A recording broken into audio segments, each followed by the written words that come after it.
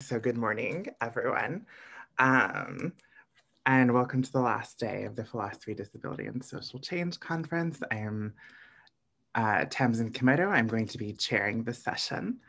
And I wanted to start by saying thank you to Jonathan and Shelley for organizing this conference, and to all of the staff who've been working on it and making it accessible. I am especially grateful to whomever is captioning. As someone who relies heavily on captioning, you've been doing a wonderful job.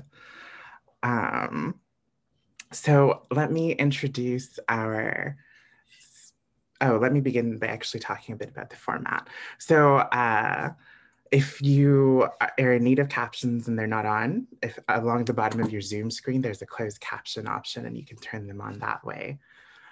We ask that you submit questions using the Q&A function, which is located right next to the closed caption function. And questions that are submitted there will be asked to the presenter. Ones that appear in the chat, unfortunately, we may not see. So please do use the Q&A function to submit your questions. Emily will speak for about 30 minutes, and then there's about 20 minutes of Q&A. So now I will introduce Emily. So Emily R. Douglas is a PhD candidate at McGill University in philosophy, coming to us today from Montreal, traditional unceded lands of the Kanien'kehá:ka. Previously, Emily earned a BA and a master's degree from the University of Alberta. Emily, like myself, uses they pronouns. They are the co-editor of the first special issue in Puncta, a journal of critical phenomenology, along with Corinne Lajoie, on new phenomenologies of illness, madness, and disability. And they're here to talk to us today about phenomenologies of debilitation and questions of volition. So welcome, Emily. Great, thank you so much. Thank you, Tamsin, for this introduction. Thank you so much, Shelley and Jonathan, for this this incredibly accessible across time zones, across locations, conference just highlighting disabled philosophers. I am going to paste a slightly longer land acknowledgement in the chat.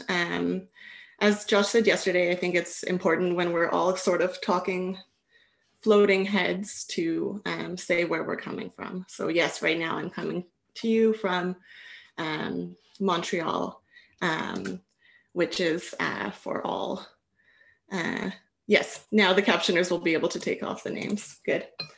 So the presentation, which I am going to be giving today, the first 2/3 of it are from a chapter I recently finished in my dissertation, and the last third is kind of in progress. I think it carries over quite well from some of the questions that Michelle had about medically unexplained symptoms. So with all that, we'll start. So in The Right to Maim, Jasbir K. Puar argues that debilitation and the production of disability are in fact biopolitical ends unto themselves, which massify and maim a population in order to maintain control, international respect, or to make all bodies profitable. So in this presentation, I provide a phenomenological supplement to Puar's analysis of debilitation through the work of Frantz Fanon. Through a specific case of torsion dystonia of a young North African patient of Fanon's, Antoine F., we see how the debilitation of occupied Tunisians and Algerians was both experienced materially and used to capacitate symbolic colonial structures through paradoxical overdetermination and undermining of will, agency, and volition. So my presentation today has 3 parts. The first part is an explainer of debility as a framework and how we might begin to explore phenomenology of debilitation. The second part is the discussion of muscle dystonia in Fanon's work. And the third section involves the links between what I'm calling muscularized disabled movement and feminist theoretical strategies for challenging our assumptions about volition. So the first part is debilitation. What is it? How might we approach it phenomenologically? Puar argues that the contemporary Western neoliberal construction of disability as a special case, as an accident, or as something that could be overcome and cured, depends upon a shadow notion of debility. Both disability and debility carry some connotations of impairment for the general public, yet debility points to intentional injury, while disability is typically thought of, or often thought of, as accidental or congenital. Puar points out that in naming and recognizing some subjects as disabled, others are excluded as not deserving of care. More precisely, they're excluded because the process of their debilitation is both profitable and illegible in disability rights frameworks. This debilitation is frequently at a geographical and temporal distance, with governments, quote unquote, here in the global North or West, debilitating and exploiting the elsewhere, which makes it quite easy to elide and cover over these things. So debilitation then is a mechanism used by both governmental and non-governmental forces to massify conditions of injury and disperse them throughout a population.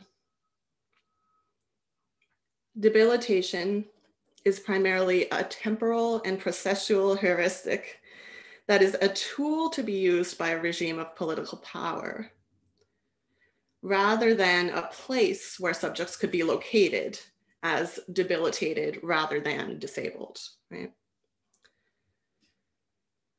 Further, debilitation does not involve only a loss or a lack or putting things out of play, but it makes them available for maiming, for profit, or other ways of making so-called useless lives useful.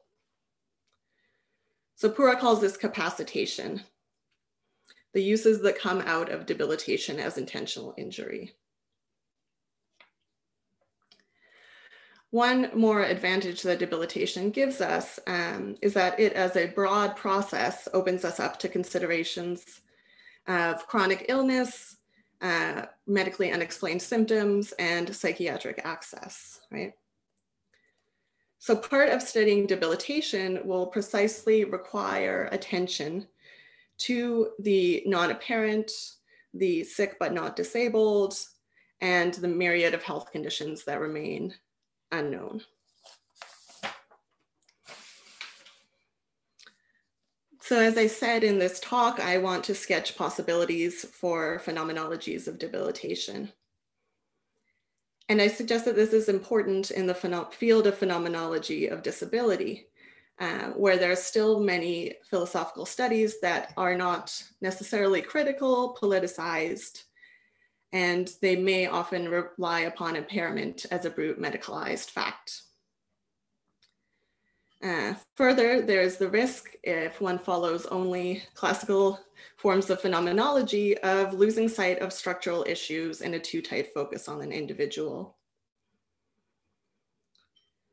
Whereas these classical forms of phenomenology sought to uncover purportedly universal structures of experience, contemporary formulations of critical phenomenology, many of which draw directly upon Fanon's work and method, frequently hold that phenomenology as a method must also question our social structures, our gendered and racialized habits, and that it must strive not only for descriptive, but for ethical ends. So it's in line with these critical phenomenologies that I want to work. Puar states that the difference between disability and debility, this is a quote, is not derived from expounding upon and contrasting phenomenological experiences of corporeality, but from evaluating the violences of biopolitical risk and metrics of health, fertility, longevity, education, and geography. So these are not two different categories of phenomenologies that she thinks we're making, right? It's not coming out only through lived experience. Still, I hold that we can use this framework to look at the different experiences of the debilitated and disabled without placing them into binary categories, allowing some movement. As Margaret Shildrick insists, an acute sensibility towards how debility is phenomenologically experienced would greatly enrich considerations of disability by phenomenologists. So taking this into account, phenomenologies of debility would not be of a separate order from phenomenologies of disability, but would contribute to the broadening of such philosophical examinations. So in the following section, I'm going to extend Puar's theorization of debility to reading Fanon's late 50s and early 60s work. Apologies to the captioners for how many mentions of phenomenology there were in the last couple of minutes. So section 2.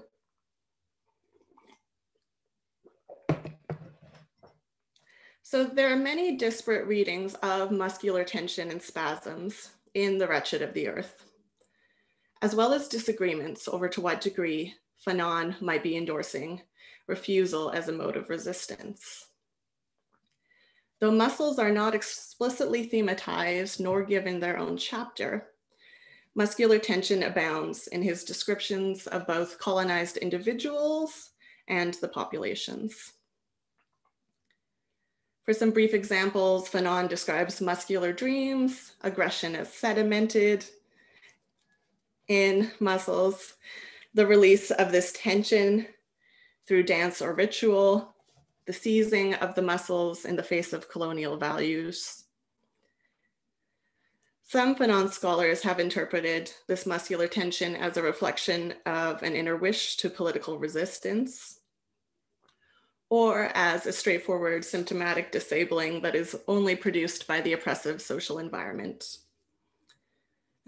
So in this section, I'm going to consider how these so-called psychosomatic muscular disorders were capacitated for colonial ends.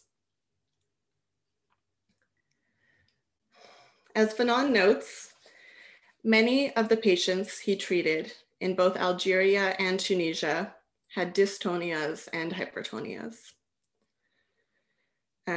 In fact, muscular rigidity appears in a whole group of his psychosomatic patients in The Wretched of the Earth. There are men with trouble climbing, running, or walking quickly, unable to bend their legs easily. He says of one patient that, quote, "No relaxation can be achieved. Immediately rigid and incapable of relaxing of his own free will, the patient seems to be made in one piece. He is constantly tense, on hold, between life and death." So all these symptoms are implicated within the colonial context, and they take on a role in medical treatment. Contemporary works in physiology and anatomy define hypertonia simply as an abnormal increase in muscle tone, while dystonia is a so-called movement disorder with involuntary muscle contractions, either intermittent or continuous, that result in twisting, repetition, and, quote, abnormal postures.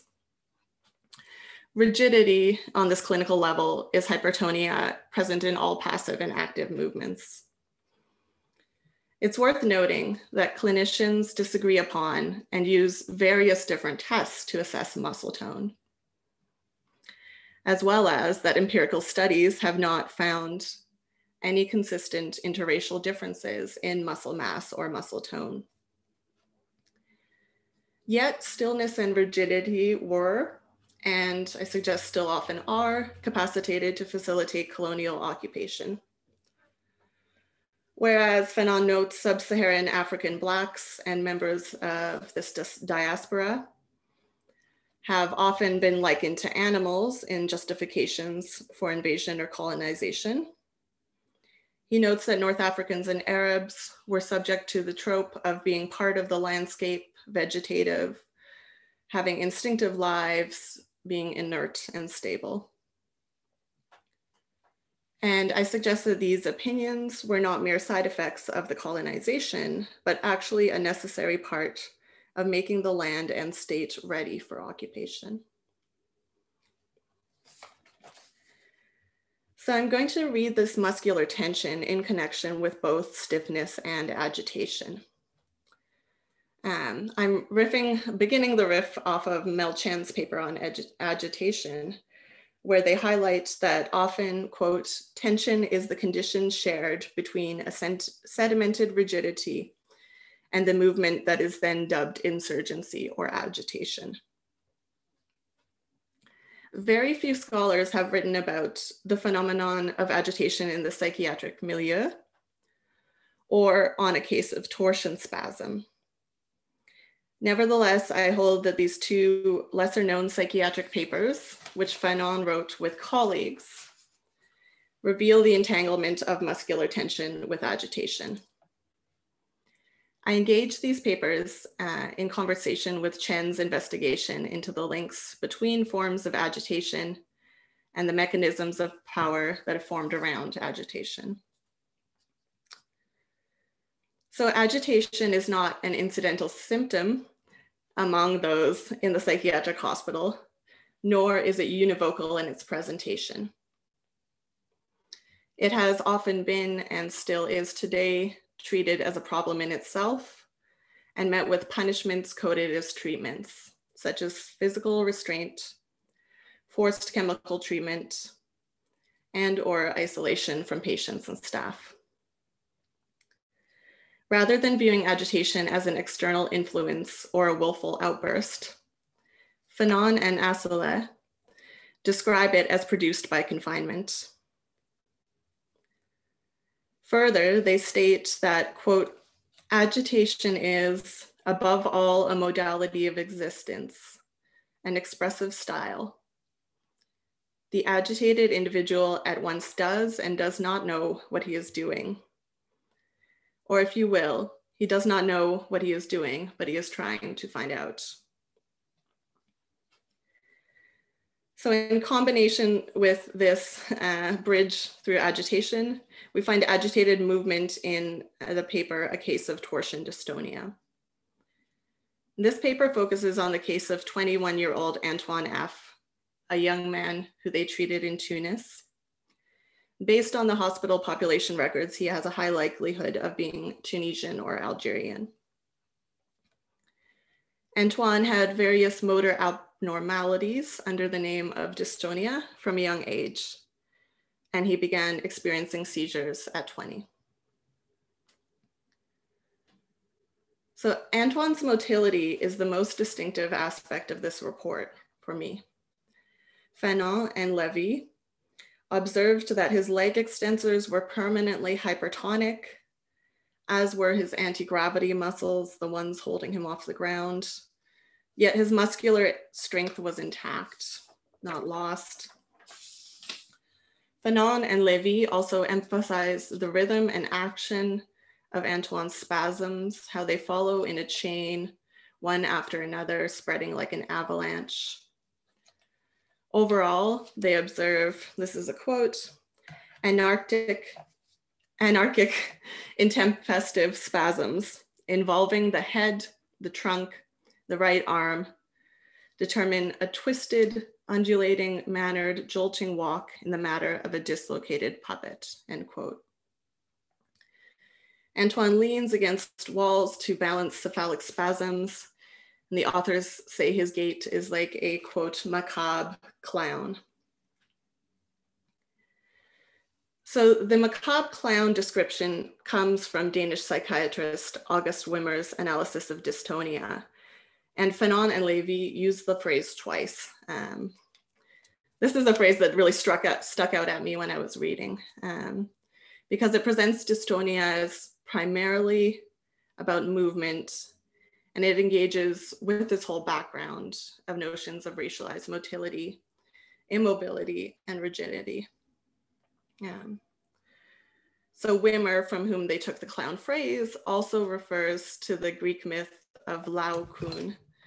I'm going to put that in the chat just in case they didn't get that. Laocoon. And this is a Greek myth. This Greek figure is often shown in sculptures that really emphasize his facial expressions of suffering. So the clown and Laocoon connote the subject of torsion spasms as something to laugh at, but also something in pain, something grotesque and associated with death. So of course, much of the normative and normate image of the human has focused around a model of uprightness and clear movement, whereas jerks interrupt smoothness and fluidity, and jagged movements here disrupt normalcy. In this case, I think that fantasies of normate human movement are already racialized, and Antoine's movement is doubly pathologized. Yeah. In my phenomenological experiments here, I want to caution against making any specific interpretation of Antoine's lived experience as an individual. He is capacitated in the clinic as sick, as part of a mass of disabled Algerians who have become patients for colonial psychiatry. We can say whether he experienced muscular tension, how he reported it, and how measurements changed over time. But we must not appeal to descriptions of Antoine's movement or his testimonies as pure or unmediated experience, nor indeed do we have proper access.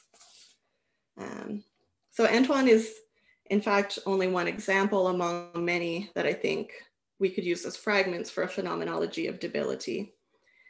And to read Antoine as a heroic resistant figure might make him seem like an exception in contrast to the others suffering around him.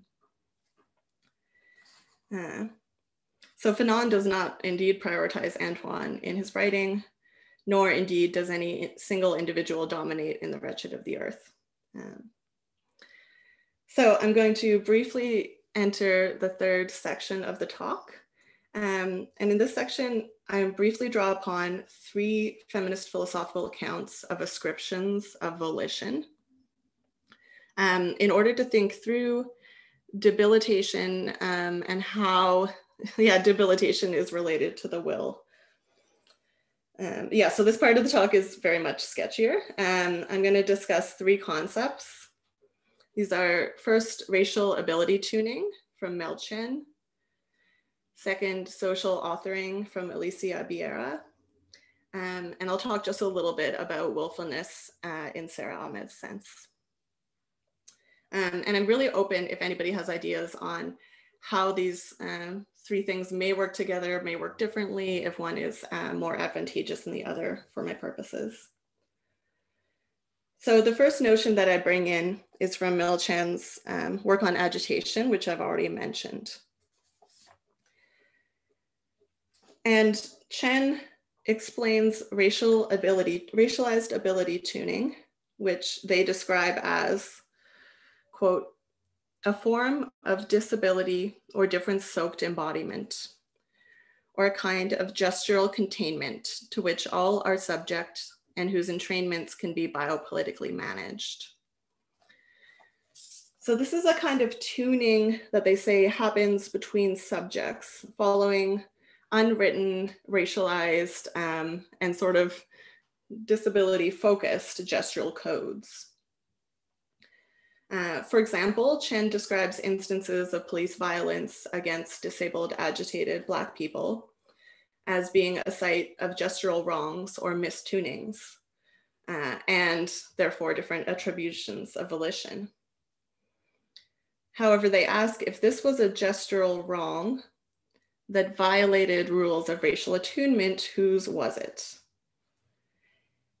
If the agitation of disabled movement is a matter of tuning that cannot be guaranteed from one side or another, then I suggest this provides reason to question not only our dominant understandings of agency, but also how these understandings are sedimented as habits. And Chen also has a long example in that paper from Bergson's work on laughter, where they trace how Bergson suggests that if we look at a hunchback, at first, the volition and the willfulness of his posture will seem to come out of his body. But if you watch long enough, you will come to decide it is the sort of stubbornness of the man behind it. So this is another part of the norms of tuning. Yeah.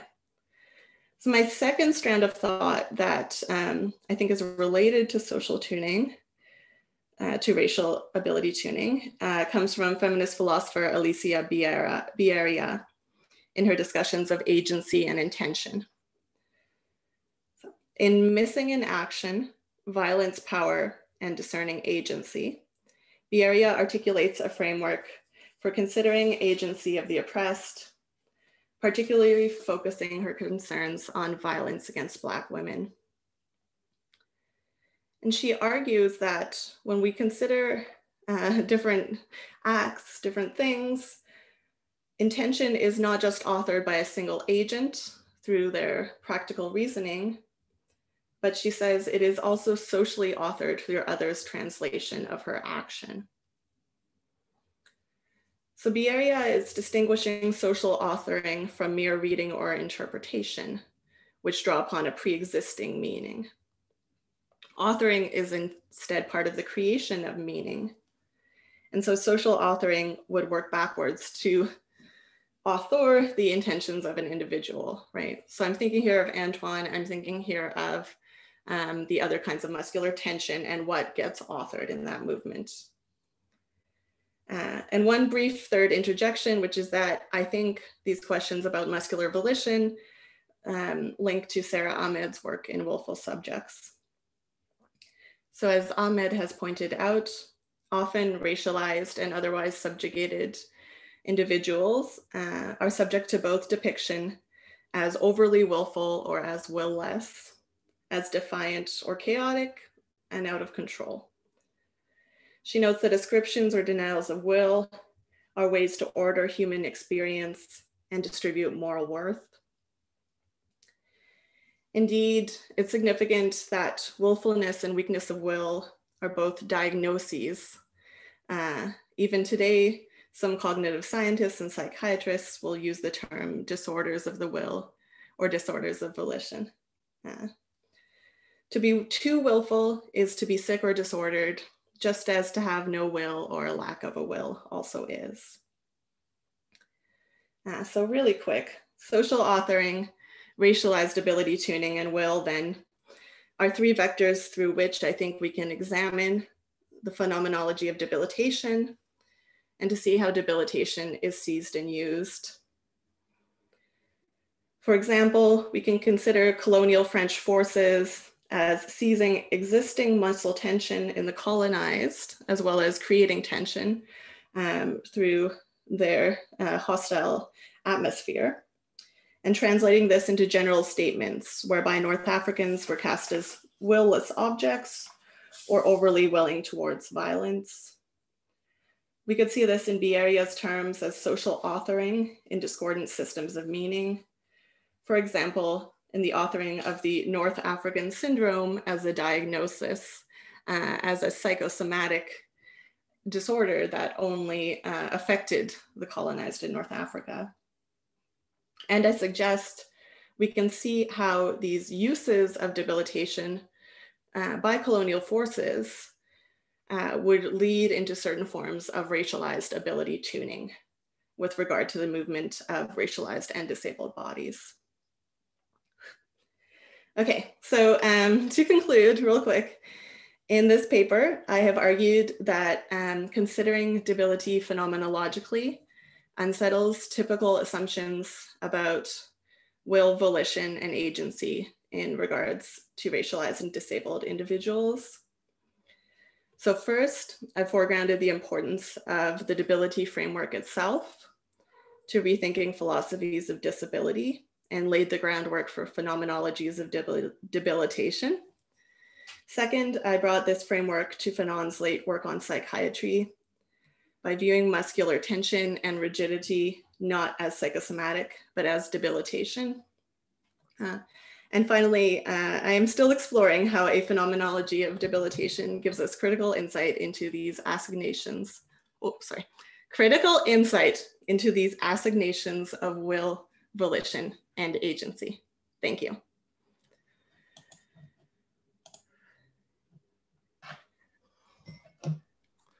Thank you, Emily, so much for that talk. And for the audience, as a reminder, please submit your questions through Q&A, and then I will ask them to Emily on your behalf.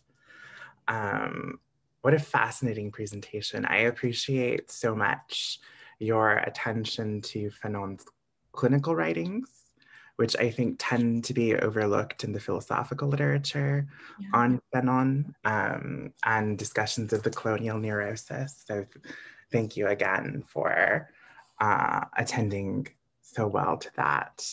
I'm going to start asking questions from the audience. And our first one comes to us from Shelley Tremaine. And Shelley says, Emily, thank you for an illuminating talk. At the outset of your presentation, you said that you thought there were a number of connections between Michelle's presentation and your own. I perceived a number of continuities, but I'd like to know what you think these connections are. Yeah, so I was really excited to hear Michelle's talk coming up to this, because I was thinking, oh, we're going to have lots of meeting places both for us and for the audience. So I think one of the things is that Michelle was considering how CFS is in some ways produced by capitalism, right? Considering, and so I think we're both holding this tension of, as somebody asked, well, like if it's produced by capitalism and there were no capitalism, like what would happen? Would we have these kinds of disabilities? And I think in a similar way, I'm considering how certain kinds of debilitations or debilities are produced and then used for colonial forces, right? While also like attending to, because I think both she and I want to really attend to like the literal physiological things that are going on at the same time.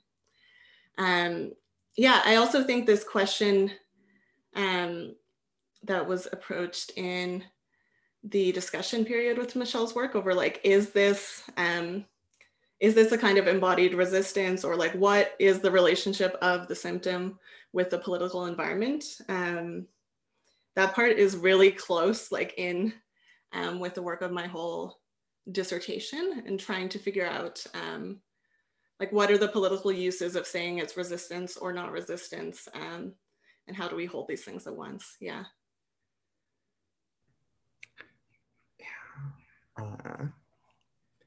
Thank you. So our next question comes to us from Benjamin Carpenter. And Benjamin says, thank you for a fantastic presentation. It's always great to hear from others working within critical phenomenology. I was wondering if you had further thoughts on the spatiality of muscular tension, how this tension impacts the subject's relation to the space around them, or perhaps to their ability to take a place within it. I'm thinking here of how the way one is able or unable to move through a space shapes agency, but also serves as a site of willfulness. Would be great to hear any of your thoughts on this. I love this question. I think there's so much room for this kind of work, and there's lots of seeds to pull out of. So one of the things that I've been thinking about is Fanon makes some remarks about like, you must use all of your weight against the colonizers, or like you must let them drag you. You must, like rigidity and force is like sticking down. And that might be part of like willful non-movement, as well as willful movement. I also I'm thinking a lot about the different kinds of, right? If your muscles are like habitually constrained in certain ways, this means like certain kinds of movements are not open to you, but certain kinds of movements might be open to you that are not open to many others. And this, yeah, I think one of the sources that I'm looking at, I've seen a number of phenomenological studies that really work with the muscles and kinesiology, but without as much of a political bridge to it. But I'm really interested in one of the authors who I like is Maxine Sheets Johnstone, which I'll put in the chat. Yeah, I think it's a fabulous question, and I hope to be working more on it in the future. Thank you, Benjamin. I think I'm going to exercise my moderator privilege to ask you a question. I also do work in critical phenomenology, and Phenon is a really key touchstone for that kind of work. And I have a couple of questions in that sort of vein. So the first one, so you started the third section by saying I have these three strands in this thinking about volition, and you're trying to think through further connections. And I wanted to tune into Ahmed for a second and think not necessarily with her discussion of willfulness, so much as where I think she and Fanon really meet is on the question of historicity and the need for, and I think this follows up on Benjamin's question as well, the need for an account of historicity and the development of space, spatialization, spatiality. I'm thinking here of Fanon's discussion of the racial epidermal schema, Ahmed's discussion of Orientalism. And I wonder if there's something, if there's a link there, right, for thinking about volition as something that is spatially, historically constituted, right, through this critical analysis of debility. In a way that I think allows for not kind of either denigrating or valorizing the condition of people acting under these kinds of circumstances or making claims about their bodies, et cetera, right? And doing that kind of critical move of getting beyond the sort of bare experience of the subject. So I wonder if that's a different tack to take, not the willful subject, but the language of Orientalism and orientation from Ahmed. Yeah, I think, like, I think one of the things that I'm wanting to do with this project is kind of, people talk about the body schema and the racial epidermal schema and the historical schema and Fanon, and I love it. And then I'm like, okay, and what are the other like levels of things related to this? Like what is going on? What is going on in the body and in the space, right? That is motivating these changes or motivating these differences in physiological experience.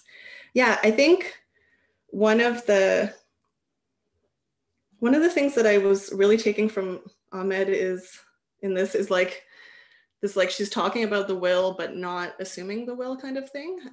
In my head, I've been thinking about it as kind of like reading sideways to the will. And I do think that there are lots of, now I'm like, oh, sideways, that's also an orientation. Yeah, now I think there are lots of really nice places to go. Yeah, I wonder how the discussion of orientation ties in with the discussion about like, is movement good? Is like far movement good? Is fluid movement good? What if you have certain kinds of orientations, but your way of moving along that line is different, right? Yeah, I don't know, really good. I thank you so much for your question.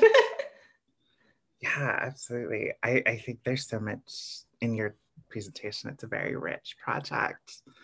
I'll jump to a question from the audience, and then we'll see if I have time to interject my own again. So Jonathan Wolf asks, is the argument building on Fanon that colonial oppression both creates and makes use of debilitation?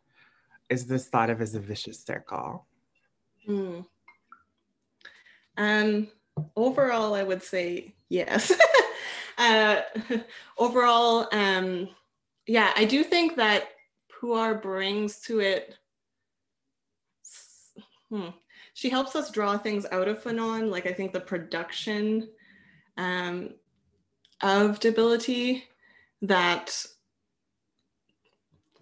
may or may not like stand out to people in the same way, whereas I think the uses definitely do. Yeah, I think in a way it definitely, it's like colonial systems are producing a thing that will ensure the maintenance of their ongoing existence at the same time as sort of finding ways to manage these populations. So that if the preconditions are there for them to draw on all the way through. I guess one of the things, if this is a vicious circle, how do we get out of it? That, yeah, I'm like, I think that, yeah, I really do think this is like very important and central to a lot of the workings of colonization. And so, like, I wonder if it would also require like undoing a bigger project. Yeah, I'm not sure. Am I speaking to your question, Jonathan?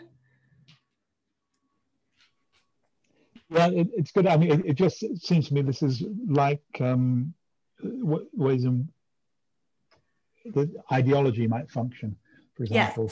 Yes. So that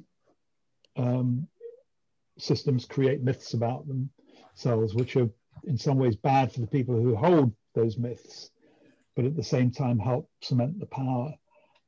So I think there's some of the effects of trauma, for example, yes, that come out in physical and mental ways in the colonized subject, also makes them weaker and less able to oppose the system. So it just felt to me that there was, it's not something I've thought about before, but it feels to me like this is almost a physical analog of ideology going on. Yeah, and it's, so one of the things that I didn't talk about from Puar is that she notes that like once one is debilitated or disabled, there's sort of two ways in which you're taken up, right? Either you're taken up as an object of care, which is like, yeah, you're disabled, you're sick, you're recognized, we know these certain things are necessary. Or you're called, well, she uses a few different terms. One is like degraded objects or like useless objects, right? Whereas like the debilitation that is happening in one's body is also denied to be real, is said to be like psychosomatic, as in the case of the North African syndrome, right? So it's sort of a, I don't know, a double blow there. Yeah. So our next question comes from Suze Brickhout. Thank you, Emily. Would you be able to say a bit more about the continuities and divergences with respect to some of the different forms of muscular tensions you've described? For example, agitation with the psychiatric setting versus torsions versus spasms, and how those might index concepts like willfulness in different ways. Yeah, thank you, Suze. Yeah, I think one of the things that I'm trying to do here, inspired in some ways by Chen, is following this thread of agitation through. So I see, whereas a dystonia or torsion spasm is sort of like very specific diagnostic descriptor, I see agitation as this way of being able to talk about multiple sort of experiences of disability at once. And I also think that there is a vagueness already present in the notion of agitation, so that when agitation, even when it appears within the psychiatric hospital, right, like whether it is like a lot of movement or whether it is like very little movement or whether it is verbal agitation or whether it is kind of like wringing one's hands, that there's already, yeah, I think there's already a slide going on here, at least in the eyes of a lot. Yeah, I'm like, yeah, and I think one of the things that I like about it as well is that it therefore is able to bridge what we might say are like very different experiences of disability from one another. Yeah, I don't know if that helps. I lost the end of the question because it disappeared, but. How that might index different concepts like willfulness in different ways. Oh, yes, yeah, yeah, I think it's, yeah, I think with some of the present, or like some of the things we think of as agitation, they're definitely thought of as, I think, I'm like, are more of them thought of as willful than will less? Yes, but at the same time,